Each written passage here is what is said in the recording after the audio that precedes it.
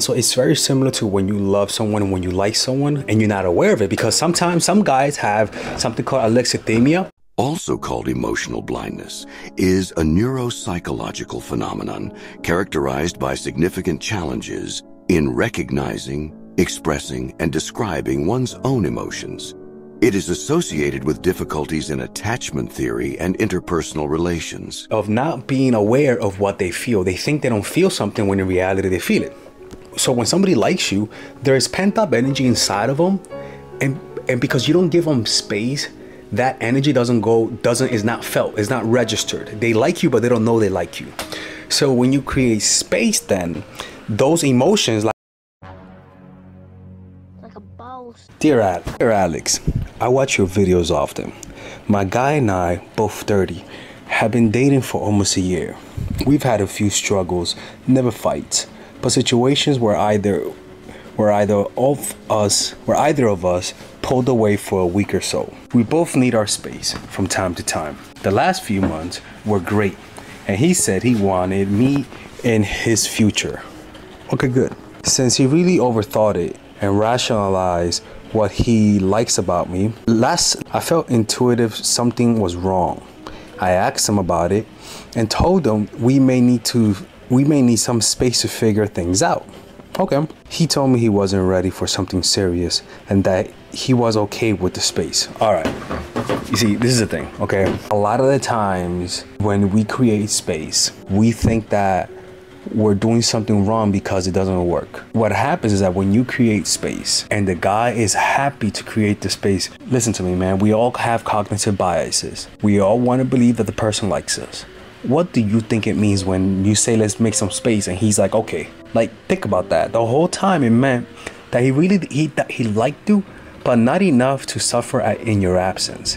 He liked you, but not enough to feel anxiety when you leave him. It's as simple as that. It is Unease. Your coldness or distance should dawn on your targets when they are alone, in the form of a poisonous doubt creeping into their mind. Their paranoia will become self-generating. Your subtle step back will make them want to possess you, so they will willingly advance into your arms without being pushed.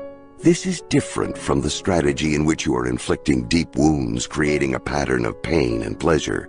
There, the goal is to make your victims weak and dependent. Here, it is to make them active and aggressive. Which strategy you prefer to use, the two cannot be combined, depends on what you want and the proclivities of your victim. Each gender has its own seductive lures which come naturally to them. When you seem interested in someone but do not respond sexually, it's disturbing and presents a challenge. They will find a way to seduce you.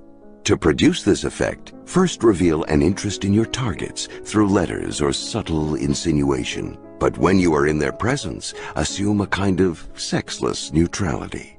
Be friendly, even warm, but no more. You are pushing them into arming themselves with the seductive charms that are natural to their sex. Exactly what you want. You see, whenever you value something, anything, there's always an underlying fear. Almost like when racers are ready to hear the 1, 2, 3 go. There's almost like an energy pent up. Like when you're anxious, or when you feel nervous or scared, blood rushes to your hands and feet. It rushes to your limbs, and so you'll feel a rush of energy in your hands and feet, and sometimes that's felt in the form of fear or nervousness. And the reason why you feel that is to prepare your body to act if something comes up. So you move, right? You're more twitchy, right? It removes energy, it removes blood from your stomach, right? So it affects your digestion, and it'll translate everything to those parts, to your limbs, right? And so it's very similar to when you love someone and when you like someone and you're not aware of it, because sometimes some guys have something called alexithymia, where alexithymia is when you feel something but you don't know that you're feeling it, right? When you feel angry but you don't know that you feel angry. You feel sad but you don't know that you feel sad. You have a disconnect between your brain and body. And the people who experience alexithymia more is actually men, of not being aware of what they feel. They think they don't feel something when in reality they feel it. So when somebody likes you, there is pent up energy inside of them, and because you don't give them space, that energy is not felt, it's not registered. They like you, but they don't know they like you. So when you create space, then those emotions, like when you're anxious or scared, and so you're ready to fight or flight, right? You're almost like at the edges. When somebody likes you and you pull away, all of a sudden you like snap. You're like, oh my God, oh my God, I'm about to lose them. And all of a sudden you start feeling emotions you haven't felt before, painful emotions. You start feeling anxiety, your thoughts. All of a sudden you start thinking how amazing this person is, how much you like them, how much you don't want to lose them. And that only happens when they like you. That only happens when they like you, and that's what happens when you like someone. Now, when they don't like you, what would happen? It's almost like somebody who is not in a fight or flight mode, which in this case feels emotions for you, and then you walk up behind them and scare them, but they don't move, they don't react. You say boo, and they're like, what, dude? Right? So when you pull away, that's what happens. Why? It's because deep down they didn't like you. A lot of the times that feeling of love or liking is ready to arise. It's almost like when you're cooking food, right? Or even like when you have a kid, right? And like it's like the kid comes out at 8 months, but you could induce labor by giving the woman oxytocin, right? You could induce, even though it's premature, you could induce the love a little bit earlier by pulling away, by leaving. But if he doesn't like you, I don't care how much oxytocin you give that woman, nothing's gonna come out of there. I don't care how much you pull away from that guy, nothing's gonna come out. If the guy doesn't feel anxious, if the guy doesn't feel fear of losing you when you pull away, that means he doesn't like you. So you should pull away from time to time. And I always say, people, look, pull away because you have a life. Don't do it out of manipulation. Or be sincere. In other words, naturally, sometimes you're gonna pull away because things happen in life. You're either too busy, you're either too sad, or you have to work, or you feel sick. But when you like someone, you tend to push it to the limit. When you like someone, even if you feel sick, you go see them. When you like someone, even when you feel tired, you go see them. When you like someone, even if you feel depressed, you go see them. Don't do that. Allow yourself to feel what you feel, and don't let the desire to see the person all the time be the one that controls you. Sometimes creating space through allowing natural circumstances to happen is what a relationship needs. Every relationship needs space. That's why a lot of people broke up during the pandemic. That's why you saw a lot of relationships that failed during the pandemic. And most likely those relationships that failed during the pandemic, they got back together. And the reason why was because they just needed some space. It's like with your parents. You might think you hate them. It's not that you hate them. You just need space. So that some relationships need a certain amount of space. And how do you know that? Because it's getting stale. You can sense it. They're getting too comfortable around you. They stop taking care of themselves. Sometimes you need to scare them by just living your own life, like having your own space. Humans need moments of solitude, you know? So let's get back to the video. Creating space will tell you what the guy feels about you. And unfortunately, a lot of people don't want to look at reality eyeball to eyeball, and they want to look away. They want to live in denial. And so when the moment comes when you have to make space, you don't make it because you don't. It's like knowing that you're broke and you don't want to look at reality. That's pretty much what it means. Now look, the psychology behind romanticizing the past is called nostalgia. It's pretty multifaceted because recalling positive events is an adaptive way of our brains to regulate emotions in the present moment and enhances optimism about the future. It's a mechanism that allows us to cope with current stress and difficulties by reminding us of the happy times and achievements. So it's almost like if somebody's is broken and they're heartbroken, they're not going to be in the present moment. They're not going to be in the now, thinking about you or appreciating you. What most often weighs you down and brings you misery is the past, in the form of unnecessary attachments, repetitions of tired formulas, and the memory of old victories and defeats. You must consciously wage war against the past and force yourself to react to the present moment. Be ruthless on yourself. Do not repeat the same tired methods. Sometimes you must force yourself to strike out in new directions, even if they involve risk. What you may lose in comfort and security, you will gain in surprise, making it harder for your enemies to tell what you will do. Wage guerrilla war on your mind, allowing no static lines of defense, no exposed citadels. Make everything fluid and mobile. That's why when she broke up with him, it created that effect that I told you about. It created a destabilizing effect on him, and it made him want to go back to that future. Pretty much space nostalgizes you. It makes you into a nostalgic memory. And depending on his attachment style, it can imprint him where you become his type for the rest of his life, or he'll look for an archetypical you, someone that kind of vaguely reminds him of you if they squint hard enough. So when they're not over their exes and you're talking to them, you're in an uphill battle because they're not even looking at you. They're not even looking at you. And there's a cognitive behavioral scientist called Jennifer Gutman, I think. She said that there are several factors at play when we romanticize the past. One is cognitive dissonance, where we reconcile conflicting beliefs or behaviors by idealizing the past or the situations. This can make us feel better about our current situation, which means them not being with you, which means that they're using, it's almost like they use thinking of their ex to kind of deal with the fact that they're not with them. But also, through contrast, it diminishes you, and you will sense it. They're looking at you, but they're not really looking at you, right? So this is why I tell people, when somebody's not over their ex, leave. It's not worth it. Now, romanticizing the past isn't always beneficial, because it is a way to cope, right? It's almost like getting an antidepressant. It's not meant forever. Don't listen to me about this, but it's not meant forever, but it's meant to help you deal with the intensity, so that once the intensity goes away, then you could deal with your depression in your own way. That's what I believe. That's what I heard. I may be wrong, right?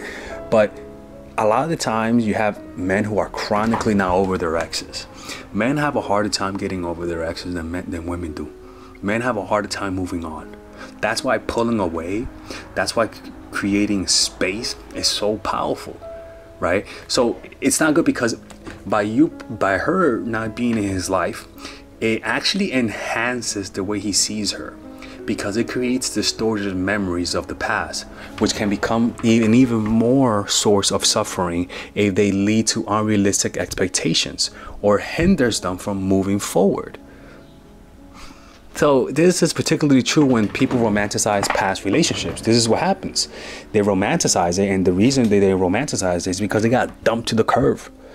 So it is natural to do that, but if you encounter someone who's not over their exes, man, I'm sorry. You have to leave them, or hurt them harder than the ex hurt them. And I don't want you guys to do that. That's evil shit. That's like past Alex. This is current Alex. We don't do that type of shit in this channel no more, people. Right? But it is true, right? Like, if you want to help somebody get up with their exes, you always have to break their heart even more, so that then they can feel. It's almost like if this hurts, if this hand hurts, you want to know how to not make this hand hurt that much, hurt this hand more, right? But don't do that. Why? Because karma is a bitch. Karma will get you. I can promise you, karma will get you. So don't do that type of stuff. And those people who are not over their past will sabotage their current relationships all the time. And those people who don't allow the person's self-sabotaging nature to destroy their relationship will also fall with them. The past failures and past successes, if you take it wrong, will always sabotage you. What limits individuals as well as nations is the inability to confront reality, to see things for what they are. As we grow older, we become more rooted in the past. Habit takes over. Something that has worked for us before becomes a doctrine, a shell to protect us from reality. Repetition replaces creativity. We rarely realize we're doing this because it is almost impossible for us to see it happening in our own minds. Then, suddenly, a young Napoleon crosses our path, a person who does not respect tradition, who fights in a new way. Only then do we see that our ways of thinking and responding have fallen behind the times. Never take it for granted that your past successes will continue into the future. Actually, your past successes are your biggest obstacle. Every battle, every war is different, and you cannot assume that what worked before will work today. You must cut yourself loose from the past and open your eyes to the present. Your tendency to fight the last war may lead to your final war. So let's keep reading this, okay? And if you want to ask these types of questions, click on the description down below where it says purchase questions like these, and I can answer your questions, okay? Although he would he said he was okay with the space, although he would miss me. Shut the fuck up. Shut the hell up. No way. That's some BS. This guy's just BSer. But when he sees me, it'll automatically evolve into something more casual than because we've got something unique and he couldn't go for it 100%. What? How you have something unique and scarce and you don't want to go for it 100%? Do you know the definition of scarce is that when you find something scarce, you don't let it walk away. You just don't. Imagine me like, oh no, somebody took the Mona Lisa. Oh no, well, Chucks, I guess I'm gonna miss the Mona Lisa. Motherfucker, if you say that shit, I'm gonna think you stole the Mona Lisa. Like, come on, man. All right, let's keep reading, man. He said he wanted me to talk her out of, he said he wanted you to talk her out of his head. Oh, okay. So he wanted to use you to help you get over her. And I told him it wasn't my responsibility, exactly. But of course, I was really shocked. We've had our first fight, cried together, and then did the goodies afterwards. And he told me he was very unsure and couldn't think clearly. Okay, I accepted to give each other space, and we're not talking to each other right now. I really have a lot of different thoughts right now, and I am very confused because he told me he would emotionally block me off to protect himself. What the hell? What is he, enlightened? People, ladies and gentlemen, people don't, when it comes to love, people don't protect themselves. They don't care. They're like they just raw dog it, man. They don't give a fuck. Like they take all the dumb risks you're not supposed to take. What? I really have a lot of different thoughts right now, and I am very confused because he told me he would emotionally block me off to protect himself.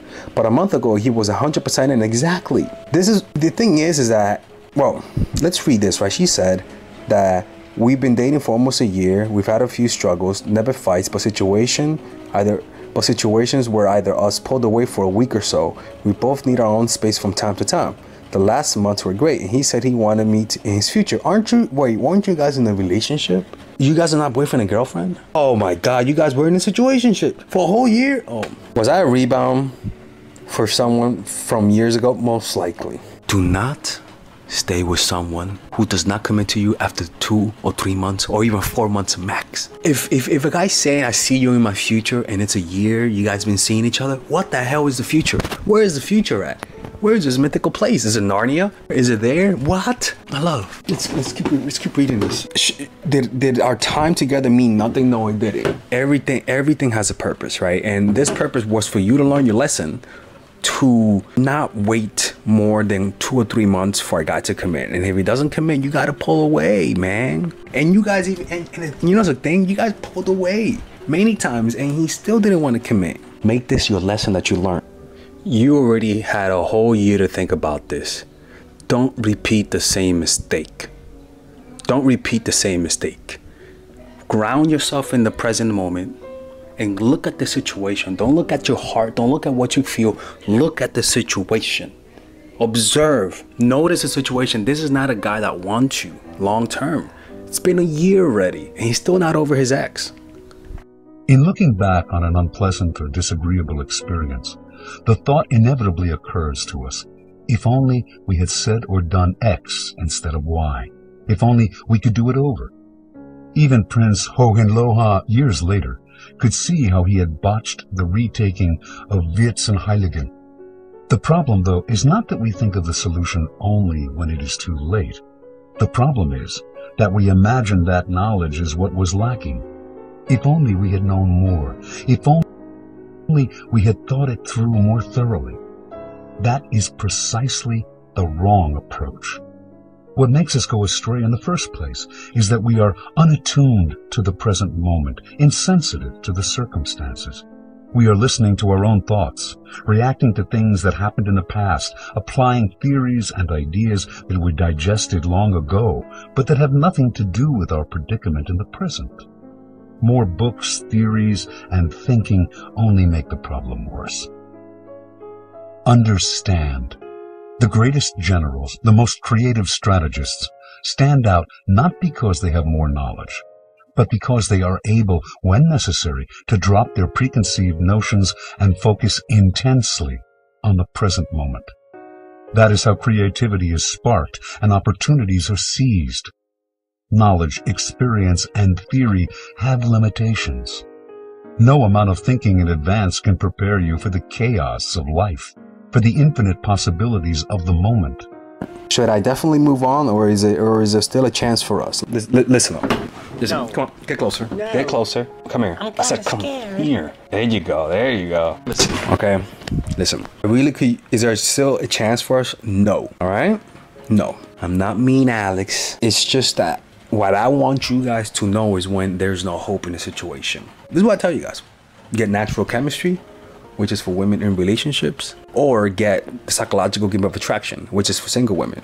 Get them and do what those videos say, because they're only $99, and also because they work. They work. You could avoid this situation, man. You know how much time you could save if you knew exactly what to do? It's most of the problems, money and relationships. And if you just fix the relationship issue, which is usually self-sabotage, then you can focus on the other things in life.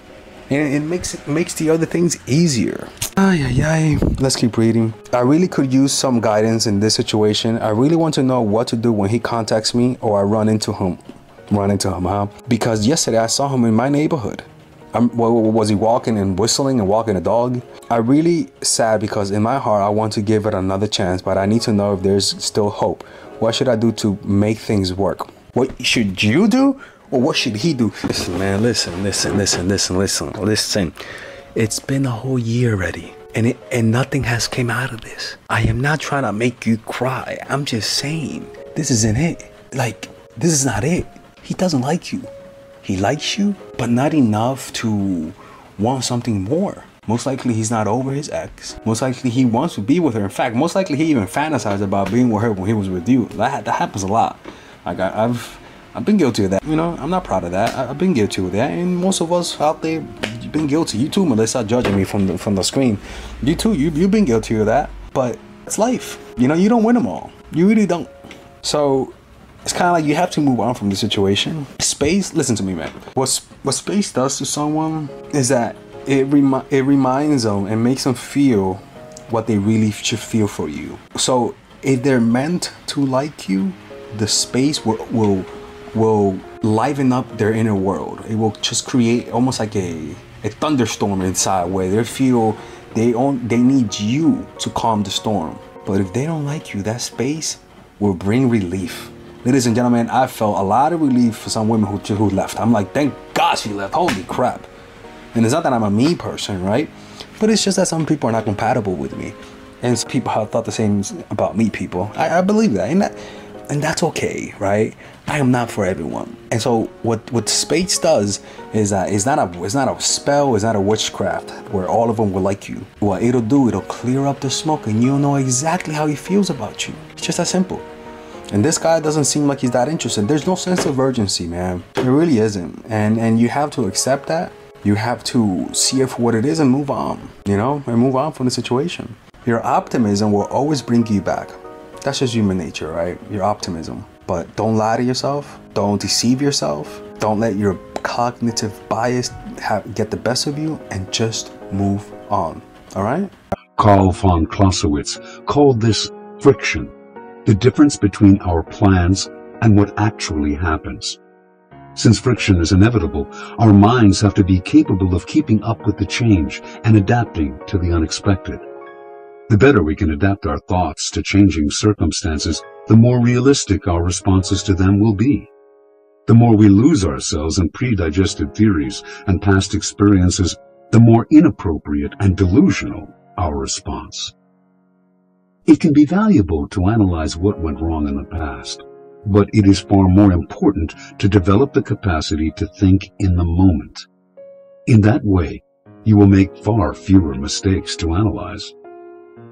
Your only principle, similarly, should be to have no principles. To believe that strategy has inexorable laws or timeless rules is to take up a rigid, static position. That will be your undoing. Be brutal with the past, with tradition, with the old ways of doing things. Declare war on sacred cows and voices of convention in your own head. Erase the memory of the last war.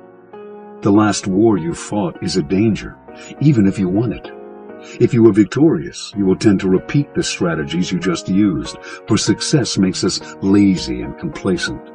If you lost, you may be skittish and indecisive. Do not think about the last war. Instead, do whatever you can to blot it from your mind. And before I leave, I want to tell you, it takes courage to ask me these questions. And I want to say thank you. And I want to tell you that every time we're in that situation, it feels like it's never going to end. Negative emotions and intense positive emotions warp time in our minds. And we feel like the negative emotions are going to last forever. But we never do the things, we never do the same thing for positive emotions. Right now, you might feel like this is going to last forever and that you're not going to be able to handle it. But I want to tell you, you can handle it. You are strong. You are meant to deal with trauma. You have come from a sea of ancestors who dealt with trauma, who overcame it. It is in your DNA. You have this. You got the strength. The only thing that you could do from this situation is learn from this and become stronger. Anything else is not an option. You got this. All right? You got my channel. Just do what the videos say. Do what the videos say. Try something new. And you'll notice that if you just do exactly what I say in my videos, your dating life is going to be easier. Don't be scared. Don't be scared of losing people. All right? I know I sometimes come across like I'm mean, but in reality, it's just the way I give love. I'm a tough lover. All right? And the only reason why I gave you that tough love is because I know inside of you, there's a part of you that knows it's true. And there's a part of you that if you just embrace the tough love that I'm giving you, it will toughen you up and make you even stronger. You'll come out of it almost grateful, because now sometimes we need to go through these situations to learn our lessons, man. We're hard-headed when we're in love. And there's no shame with being in love with somebody who's not good for us. We're only humans, all right? Don't feel bad about that. I've done that. I've fallen in love with people who I shouldn't have fallen in love with. I've gotten heartbroken. You guys don't know this, but you know, I've gotten my heart broken many times. Well, maybe it's kind of obvious, right? I've gotten my heart broken many times. And every time that's happened, I've learned from it and grown from it. I became resilient from it. And I wouldn't be who I am today without those negative, quote unquote, experiences. Anyways, you guys, don't forget, we're having a seminar in London. You can see the dates is at the end of the month. Purchase your tickets. And we're having seminars all around the United States. You can see the dates here. It's going to be this year and next year. The next one is going to be in New York City, right? And don't forget, if you guys ever want to work with me one-on-one in private or like this, click in the description down below, and I'll see you guys there. Finally, people, Emotional Mastery is out. This is my favorite course that I've created. It took me over 3 years.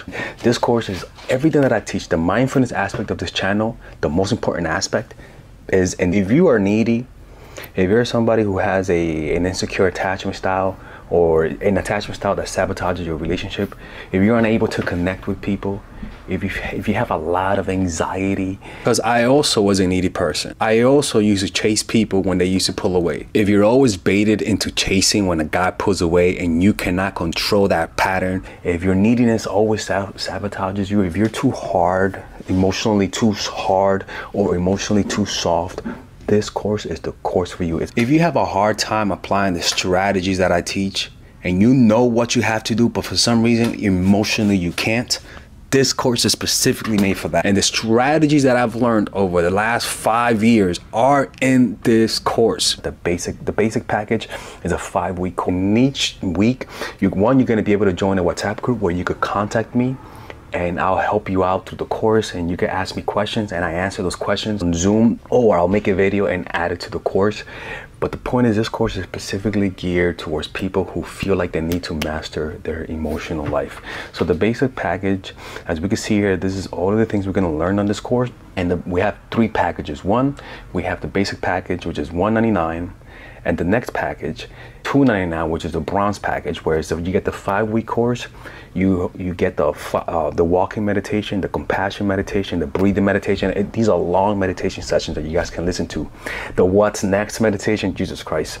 The teachings of the Buddha, which is pretty much a 4-week. It's not going to be 4 weeks, to be honest with you. We might extend it.